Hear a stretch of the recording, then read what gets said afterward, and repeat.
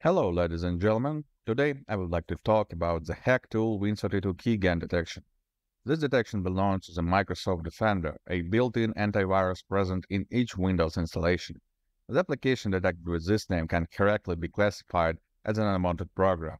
I will explain to you why it appears, is it dangerous, and what should you do if Win32 Keygen is detected.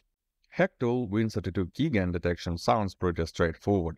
It stands, obviously, for a hack tool developed for 32-bit Windows systems and falls under the category of keygen. This detection commonly appears after downloading a hacked application or, in some cases, a key generation tool. The latter is needed to generate spoofed license keys. These things are particularly popular for hacking ADAB and Autodesk products and sometimes certain games. But why does the Defender react to such a program? Simply put, this Defender's detections is mostly a compliance to international copyright laws that are eventually broken by the case of keygen usage. Still, HackTools as the category of questionable programs has other issues, specifically malware-related ones. There is a thick fashion of packing such tools with spyware or backdoors.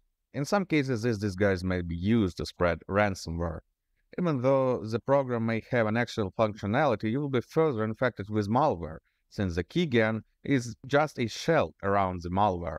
That being said, I'd recommend you to avoid using any cracked software and utilities that allow one to hack the licensing mechanism in any way.